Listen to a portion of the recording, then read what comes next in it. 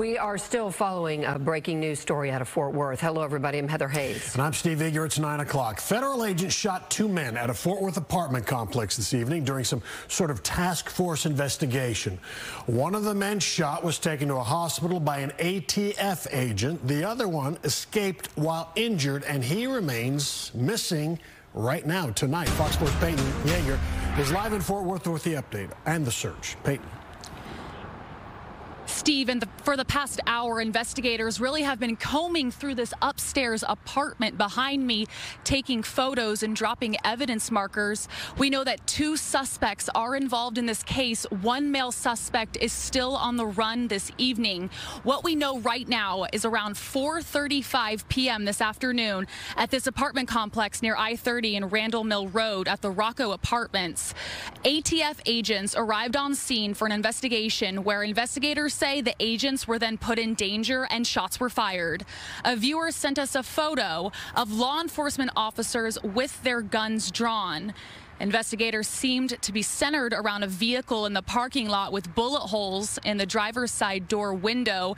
It's unclear at this time who this vehicle belongs to. Fort Worth police tell us ATF agents, part of a special task force, shot two male suspects. One of the suspects was taken to a hospital in one of the task force members' vehicle. His condition is unknown. A second male suspect was also shot. That male suspect was able to get away from the scene on foot, also injured. Investigators have not said whether they believe that male suspect is armed or whether either of the suspects fired at law enforcement officers. One woman, she just got off of work. She came home and saw the crime scene tape across the street.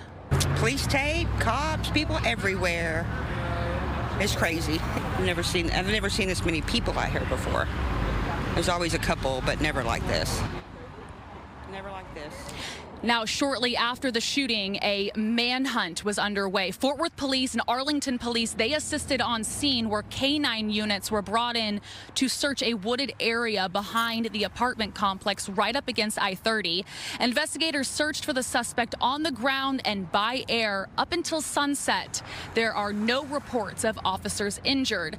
Now, Steve, once it was dark, it seemed like law enforcement, they started to regroup and stop the search for now. They tell us that ATF is taking over this investigation. They are the lead agency, and we are waiting for the public information officer to arrive on scene for more information. But for right now, that male suspect is still on the run.